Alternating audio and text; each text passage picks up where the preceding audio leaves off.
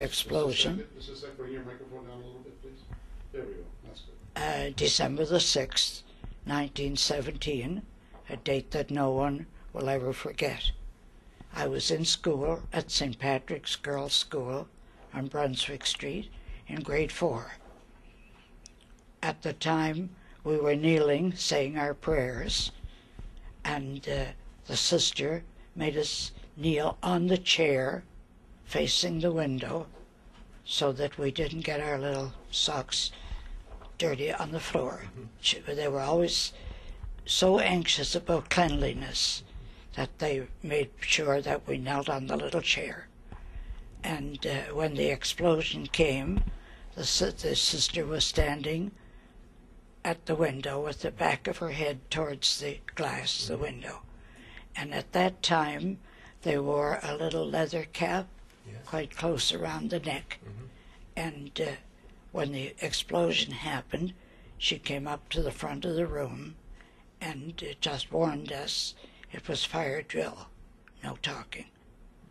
And there was blood coming down from her little cap.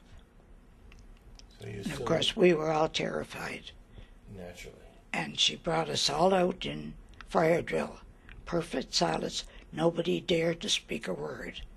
And we came out into the schoolyard, the 6th of December, middle of winter, no coats, just as we were in little uniforms. Do you remember how it felt? Well, we were terrified of the noise. And then everything came crashing down around us. And at the time I was wearing glasses. And my mother had always warned me, be careful of your glasses, don't let anything touch them. So I just sat down in the chair and put my hands over my face to save the glasses. And then Sister got us all standing up, and we came out in silence in fire drill. When you got outside, of course, you saw many different things. Do you remember what you saw when you first came out? When I came out, all I saw were the other classes lining up in twos as fire drill. And then a policeman came on horseback, and he said, send the children home. Were you able to get home? I was able to get home. It was fairly clear, not too much collapse where you were. Oh, well, you know. And I had a brand new coat that my mother had made for me for Christmas, and I wore it that day to school, and I wanted to go back and get the coat, but they wouldn't allow me. And the school, what happened to the school? Well, we did not go back to the school for 2 years. It was badly damaged. But my young cousin and I went back the next day and got the coat. Showing the perseverance that you've shown ever since, eh? Yeah. What do you remember in addition to those things that day? Do you remember specific things happening? Yes. I left to go home, and when I went to my mother's place and I called, there was no answer. So at that time, the automatic reaction was, if Mom is not home, go to Aunt Mary's. So I went to Aunt Mary's. Was she fairly close next door, perhaps? Yes. And she was there? And she was there, and my mother was there with my little brother. So you probably felt a bit of relief at that point, at Very least, much so, seeing yes. Mom and Auntie and your brother. Now, where was Dad during all this? Dad was working, but he came home a bit later. And again, a sigh of relief probably that he'd gotten back. But my uncle did not come home. What was your uncle's job? He was in the North End, working in an office right up where the explosion happened. And of course, that was totally He was leveled. killed, Yes.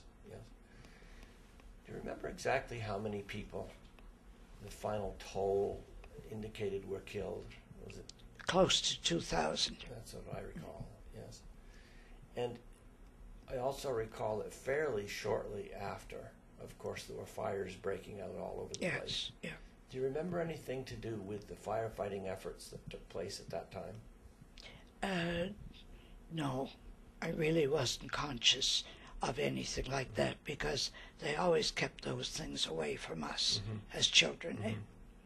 Did you hear later about yes. some of the things that had happened? Yes, we did. What do you We remember? heard that firemen went into burning homes to take people out if they could possibly get them out. And everybody admired the firefighters, and they honored them very much after that. Do you remember a fire engine named the Patricia? Does that Yes, ring a oh bell? yes, oh yes. What do you recall about Patricia? Well, Patricia was named after a little girl who was the daughter of a firefighter. And I had a cousin, Patricia, so we were very much interested in that one. And unfortunately, Patricia was about to set out for the fire, or had set out for the fire, Yeah, and of course, it was destroyed, That's right, yeah. as you recall. It's been restored since, but Yes, it was pretty well badly damaged, and the firefighters some of them were killed. yeah. Do you remember the, I'm just gonna throw in a little question here, Okay. don't mind me, but always look at Will when you're answering. Oh yeah. The question is, why were there fires? A lot of kids don't understand that you had stoves, not electrical stoves. but That's you had right. Wood stoves. Can you Yeah. describe that's what caused Yeah, many they of the were- fires? Those stoves were circular and had little doors all the way around it, and little isinglass doors. yes, And you see, they were operated by the oil. yes, And of course, when the fire and the heat struck, everything the people burned, many of them in their homes. a lot of the stoves flipped Yeah. over. Yeah. Well, the stoves just burst apart. Eh? Exactly. Can you think of other things that caused fires in addition to the stoves? Were there other things that were people using kerosene lanterns or? Well, I wouldn't have been conscious of that Yes. at that time. Yes. No.